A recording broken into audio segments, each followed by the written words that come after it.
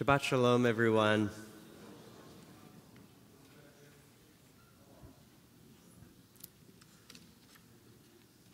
On Sukkot, we invite ushpizin, guests, into our sukkah, and maybe leave an empty space for them at the table. Today, on Shemini Atzeret, we recite Yizkor, where we invite the memory of those we've lost into the room, acknowledging the empty space they've left in us.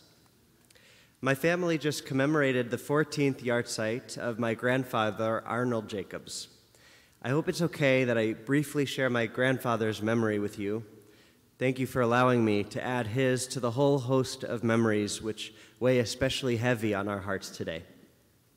The story I want to tell actually centers around my grandmother, Gloria, who feels the absence of her partner most severely and all the time.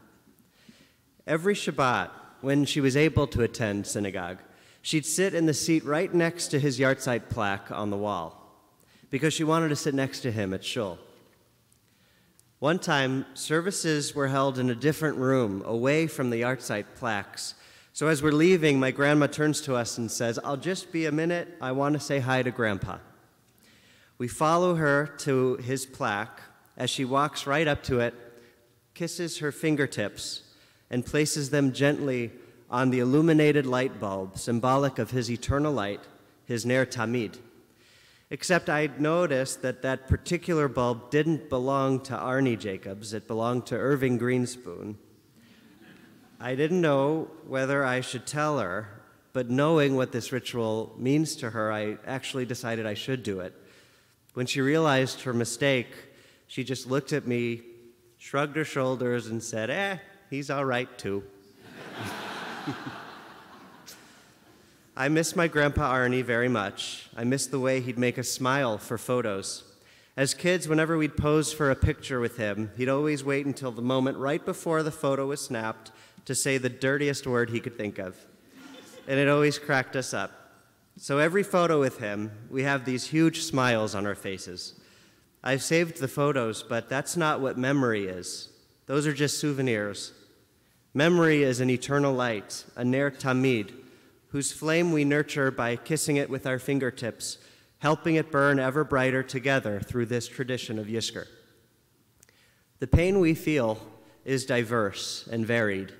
Some of us hold the memory of a loved one who lived to a ripe old age or cut short tragically, unexpectedly, way too soon.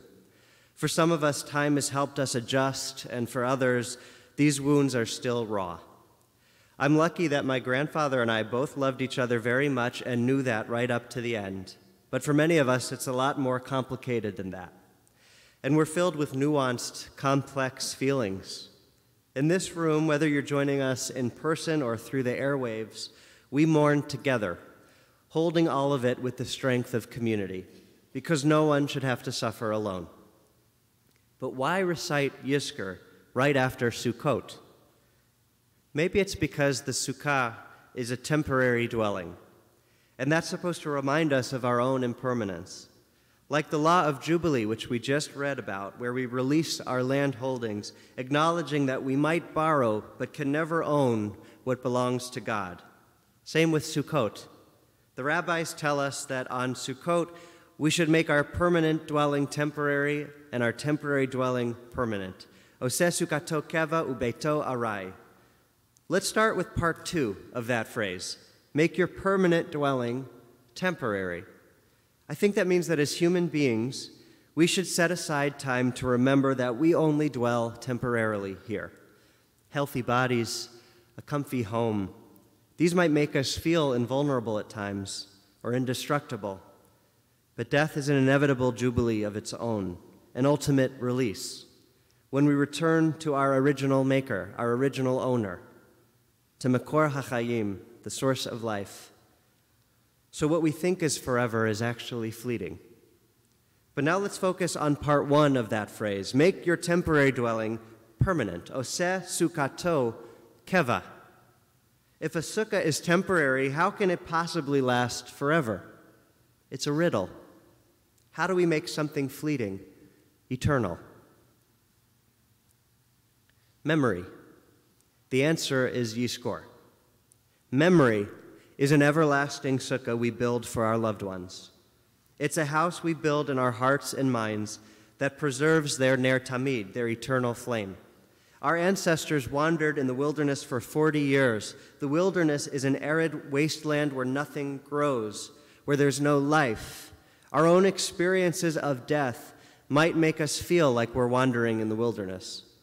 It's why we need the protective embrace of Sukkot, which is a harvest festival to transform arid wasteland of our grief into joy and new growth.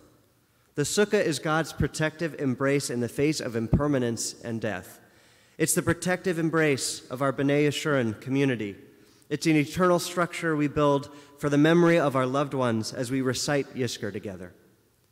So that's the Sukkot connection. But today is Shemini Atzeret. Why link Yizkor not only to Sukkot, but more specifically to this other holiday of Shemini Atzeret? I want to suggest one possibility, which is that Sukkot is historically a pilgrimage festival where we would have made the trip to the ancient temple in Jerusalem. And when Sukkot ends, it's time to go home. But instead, God decrees yet another holiday after Rosh Hashanah, Yom Kippur, and Sukkot, Shemini Atzeret, which is really only one thing. God saying, don't go home yet. Don't leave me. Stay a little longer. Doesn't that make Shemini Atzeret the perfect holiday for Yizkor? When we invite the souls of our loved ones into this room and say, don't go home yet. Don't leave me. Stay a little longer. One of my favorite poems about loss is by Yehuda Halevi, the 11th century Spanish philosopher and poet. It's called "'Tis a Fearful Thing." "'Tis a fearful thing to love what death can touch. A fearful thing to love, to hope, to dream, to be, and oh, to lose. A thing for fools, this, and a holy thing to love. For your life has lived in me, your laugh once lifted me, your word was gift to me. To remember this brings painful joy. 'Tis a human thing, love, a holy thing, to love what death has touched." The sukkah is temporary. Life is temporary. But loving memory, that's forever.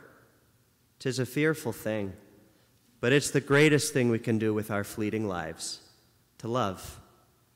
And when release inevitably comes, to build an everlasting sukkah where our loved ones can dwell. Oseh sukkato keva. Yizkor is a sukkah that stands forever. We transition now to our Yizkor service. It can be found in the booklets.